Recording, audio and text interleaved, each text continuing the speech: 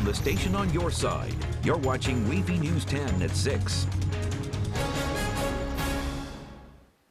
Back now with another business falling victim to the pandemic, but the owner hopes it won't be for good. It's a popular hotspot in Norfolk for the country western crowd, but for now, the music has to stop.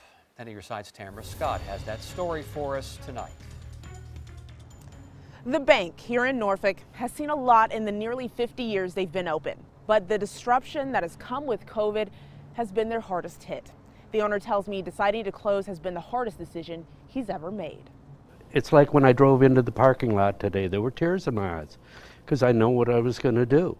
And that was to deliver the news to 20 employees that days before Thanksgiving, they no longer had a job. It's probably the hardest decision I've ever made because there's so many people that depend on me and the bank for their 2-week check. Owner Dennis Doughty says the beloved country western restaurant and bar has been able to stay afloat over 47 years, but COVID-19 has had the biggest impact. This last cut at 10 o'clock has crippled us, and it has hurt my staff. We're at probably a third of what we used to do. Not to mention the risk of transmission. I just can't have the waitresses and bartenders susceptible to COVID.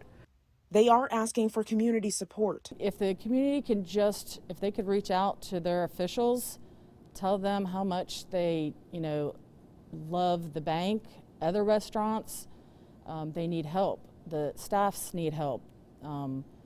They need to push some kind of package through this time around again. And Dennis is confident this is not permanent. One of our shirts that it says on the back, this ain't our first rodeo. We will continue to carry this tradition along the way and carry the torch, and the bank will make it. Dennis says ultimately no one knows what the future holds, but he believes in their store and their community. So, like the sign says, they'll see you soon. In Norfolk, Tamara, 10 on your side.